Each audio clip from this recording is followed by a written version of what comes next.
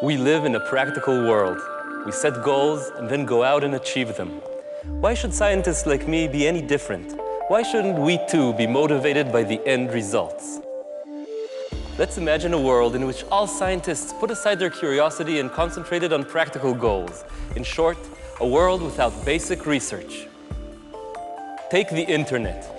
When physicist Tim Berners-Lee came up with the World Wide Web, he was actually looking for a tool to help scientists search for matter in the universe.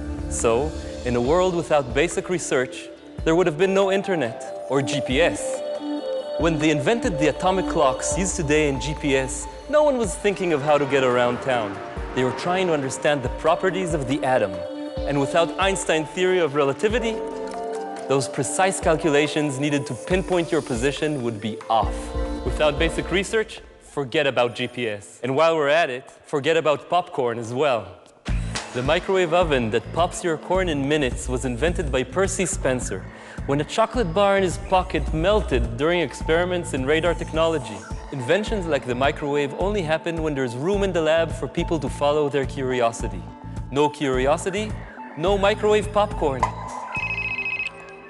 The curiosity principle goes for your cell phone, too.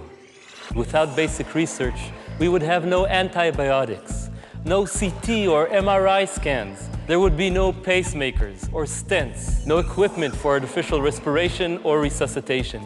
Without basic research, some of us wouldn't be here today. Is this really the world we want to live in? At the Weizmann Institute of Science, we allow ourselves to follow our curiosity. But on our way to understanding the world, we sometimes find and invent things that improve the world.